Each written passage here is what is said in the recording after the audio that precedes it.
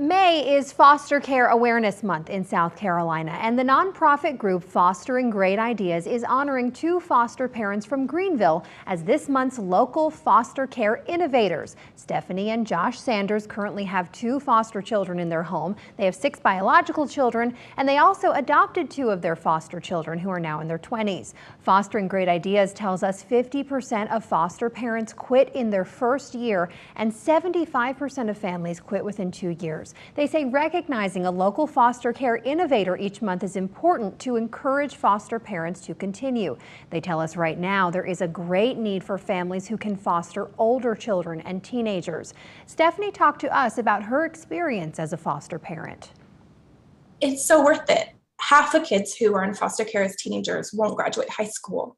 And then a half will not even get their driver's license. And how are they supposed to succeed at life if things are so stacked against them? And it is hard. I think it does them a disservice and families a disservice to say that it's not really difficult, but man, is it the best thing ever. Fostering Great Ideas says you can still support the foster care community even if you're not able to foster a child. Some ways include signing up to become a tutor or mentor, even taking a meal to a foster family, or just bringing over coffee or checking in with a foster parent to see how they're doing.